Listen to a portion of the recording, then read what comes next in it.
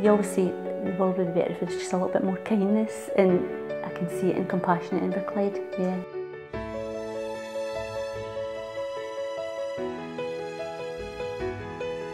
All of Inverclyde has really put their heart and soul into this.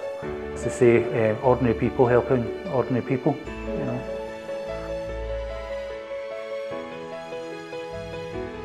I think what we as Compassionate Inverclyde can do is just, even if it's just to drip in a tiny wee bit of quality, a wee bit of company, a laugh, helping out.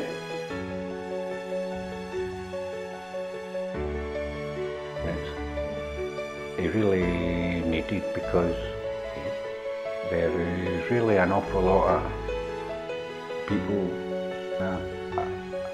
haven't got anybody.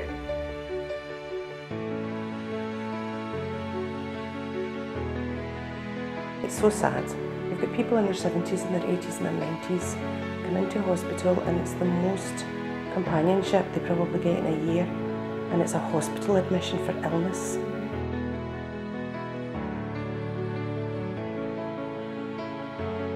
On a Monday, myself and 2 others go up 1 o'clock to 3. We take filled boxes round the wards, finding out if anyone who lives alone is being discharged and would require help.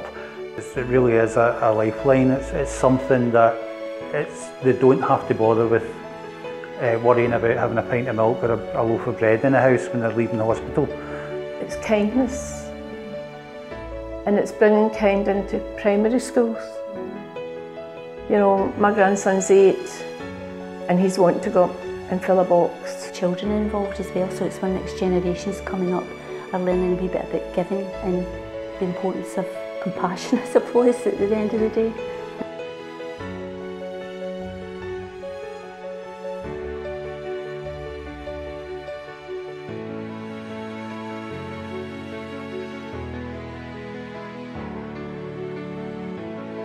Well, I think it's been amazing for the community.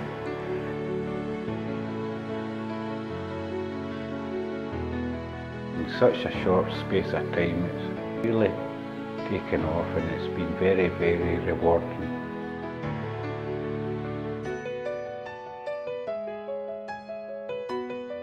It's not like Compassionate Inverclyde, an organisation, it's like a movement of compassion.